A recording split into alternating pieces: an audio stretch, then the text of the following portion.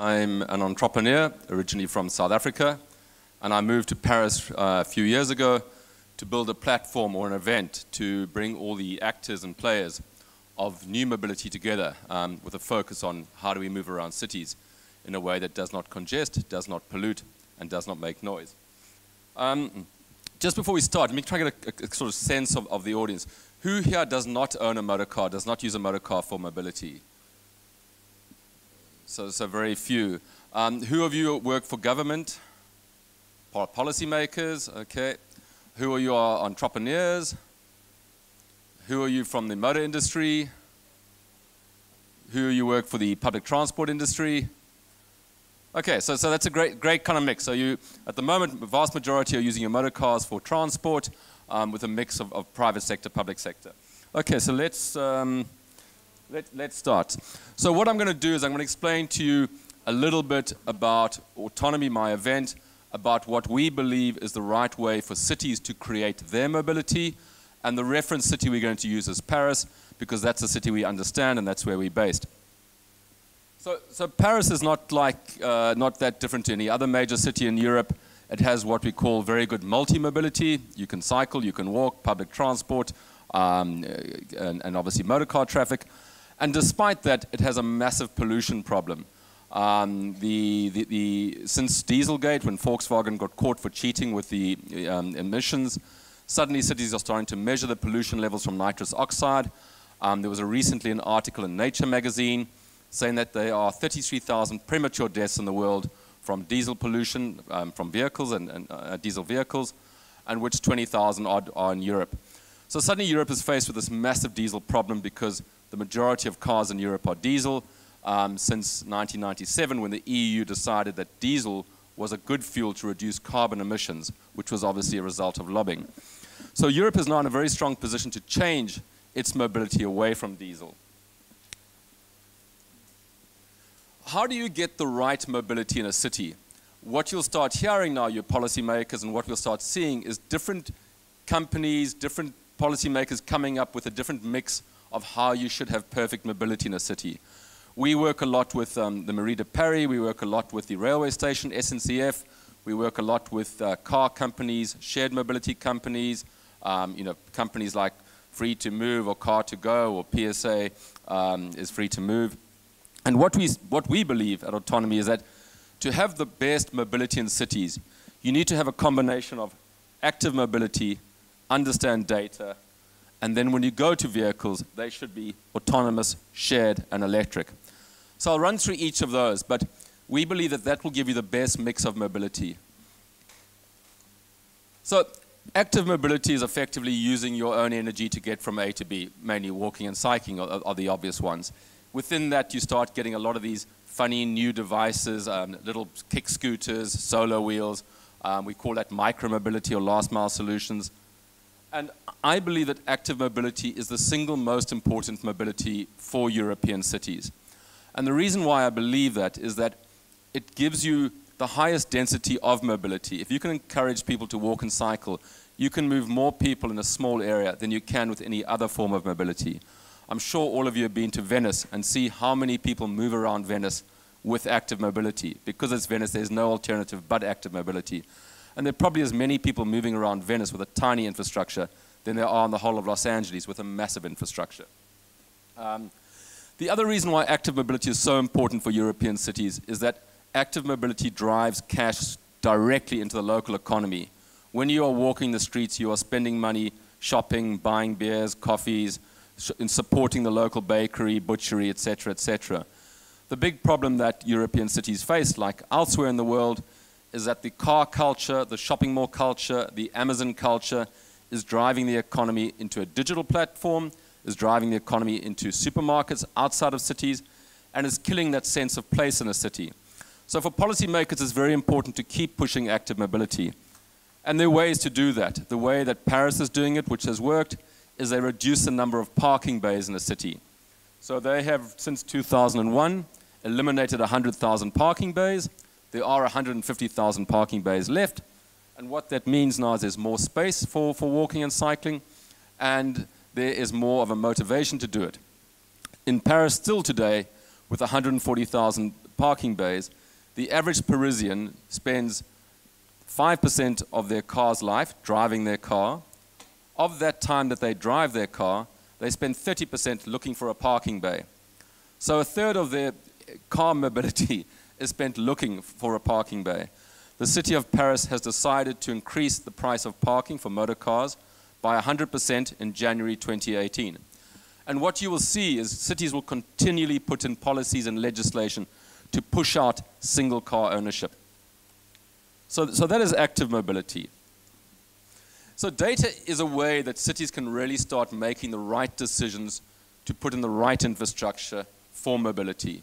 There's some massive players who are really starting to understand data in terms of transport. IBM are one of the leaders. They have predictive data analytics that will tell you where the ambulance should be waiting on the corner for the accident to happen, because their data analytics predict an accident because of the weather, because of the flows of traffic, and say, ambulance, wait here, an accident will happen within the next 5 minutes.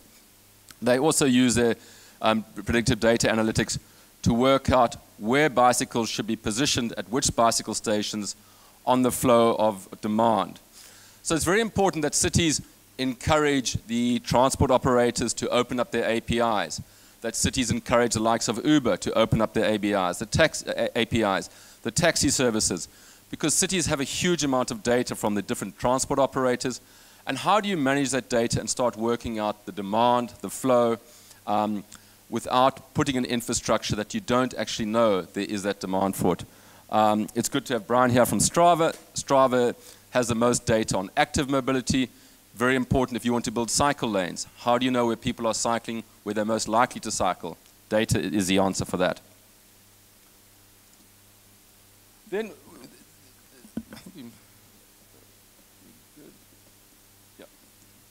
so then autonomous mobility. So this is the space that gets the most interest. It's the most sexy subject, autonomous vehicles. Everybody's obviously seen in the last year the amount of press they get and the amount of talk about autonomous vehicles. The truth is that autonomous vehicles are here, they work, and they will be part of our lives within the next 5 or 10 years. In Paris, there's already an autonomous shuttle done by RATP. It's in test phase. It's working on the streets of Paris as we speak. And what you're going to see with autonomous vehicles is you're going to see two big possibilities happening. The first is you're going to see competition coming from the car companies versus the tech companies. So the Ubers of the world and the Baidus of the world and the Googles of the world want to make autonomous vehicles where humans can't drive them. They are merely robo-taxis. They take you with a push of a smartphone button, they collect you. You don't have the ability to drive them. You sit in the back, watch a Netflix movie, and they take you from A to B. So that's the vision of the likes of Google or Baidu or Uber. The other vision is the car vision, which the likes of Tesla, BMW, Ford, etc. are building. And that is driverless or driver-assisted or driver-driven. And what they are hoping is that the human, the driver, will still have a relationship with the motor car. That there still is this desire to own and buy a motor car, but you as a driver can decide to drive it when you want, and when you don't want to drive it, it will drive you. And it's very important as policymakers to understand these two very different visions, because the difficulty with mobility is that the single most valuable resource at the moment is space in cities. The urban population will basically double in 20 years' time, so twice as many people will live in cities in 20 years' time, and the single most valuable asset will be space. So how do you accommodate everybody to own an autonomous vehicle? The price of autonomous vehicles in 10, 15, 20 years' time will not be expensive at all. We have clients in China who in 5 years are able to build a factory, build a prototype, and go into production with electric vehicles with autonomous capabilities in an incredibly fast time period. So you'll suddenly start seeing a huge amount of autonomous vehicles available for consumers. Is there the space for cities to have everybody owning an autonomous vehicle? If I own an autonomous vehicle and I don't want to park it, I can tell my autonomous vehicle to drive around and around while I have a slow lunch because I don't want to pay for parking. The problem now is that if 3,000 or 4,000 other people in Paris decide the same thing, you're going to have a lot of congestion with empty vehicles not moving people. So that brings autonomous vehicles onto the next big question, is that will autonomous vehicles be run by public transport operators, like the RATPs of the world, or will they be private, individually owned, looking after our needs? And as policymakers, that's something you're going to be faced with, lobbied with by the car industry, by the big tech and data companies. Obviously, autonomous vehicles have a massive contribution to play in terms of reducing the number of deaths from car accidents. That's roughly 1.2 million a year deaths around the world a year. And obviously, the big downside for autonomous vehicles, something that policymakers again are going to have to work with, is the amount of jobs autonomous vehicles will replace. America has 2 million truck drivers. It has 1 million taxi drivers. Europe has a huge amount of drivers too. And slowly, drivers will start being displaced by autonomous vehicles. And obviously, people need to start reskilling, finding new ways of how to deal with disruption that autonomous vehicles will do, mainly to male blue-collar jobs. So shared mobility is now a very hot and sexy way of getting a great mobility solution in a city very quickly. Shared mobility, we all understand and have seen bike sharing. It's been around for quite a while now. It's done quite well in cities. And suddenly we now see two companies in China, one called Mobike, other one called Ofo, that are doing bike sharing on a completely disruptive scale. What Mobike would do if they went into a city like Lisbon is they would release 100,000 bicycles within a week on your streets with no docking stations, with a simple lock at the back. And they release so many bicycles onto the streets that you're never more than a few meters away from a bicycle. It gives you great mobility at a very low price, but it completely destroys the demand for bicycles. It destroys the other existing bicycle share system you have with the docking stations. Another very popular shared mobility system that's coming up now is the electric scooters. If you want to bring in a very good system that does sort of 0 to 10 kilometers at a very low cost, that's very quiet, electric scooter share is a great way to go. In Paris, there's a company called CityScoot. They've been there now for a year. They have 1,000 vehicles, highly successful. So successful that another 2 companies are opening in Paris in the next few months with scooter sharing. One is Bosch, the big German automotive company, with a company called Coop, and another is from China, a company called New. So suddenly policymakers and mayors, you'll start being approached by scooter sharing companies with a free-floating system. The scooters get left on the street. The scooter sharing company takes the batteries out, puts fresh batteries in, and your urbanites are able to get a very inexpensive, very quick, very quiet ride around a city. It's a highly effective way. Obviously, car sharing has become a huge thing too. Car sharing has the ability to massively reduce the demand for parking. It has the ability to give people excellent mobility without the cost of motor cars.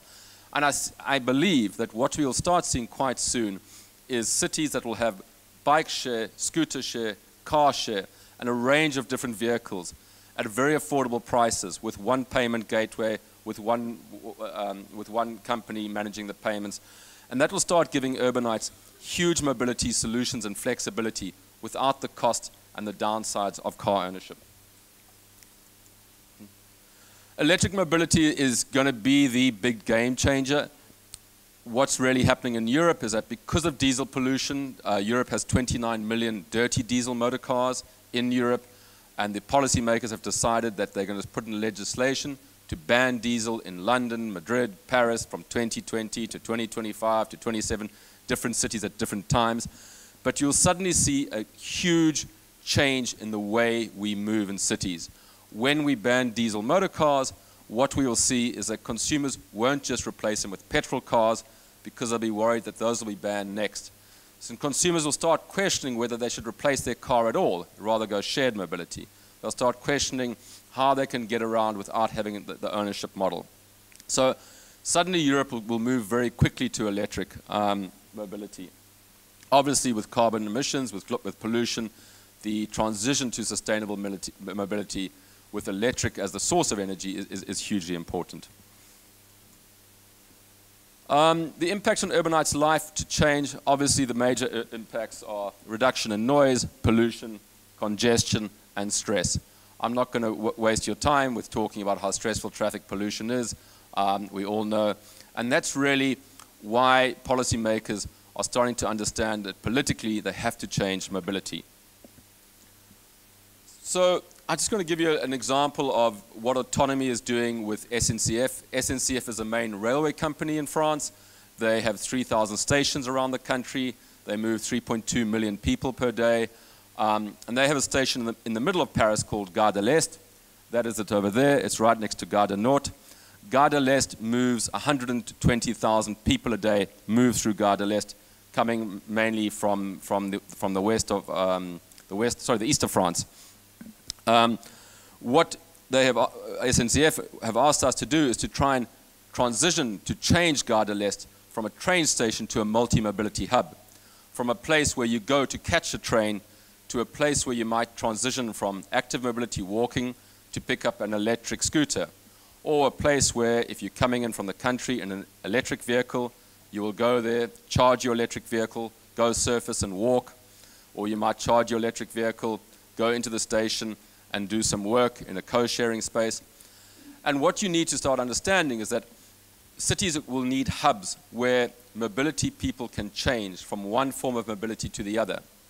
These nodes where you have lots of power, you have space, you can change, possibly showers, so that you're not always locked into the idea that your car gives you mobility, because your car can take you from A to B. What we need to try and change the idea is that you must transition, you must be multimodal. And why SNCF chose to work with autonomy is that they like the idea of active data and then obviously autonomous, shared and electric too.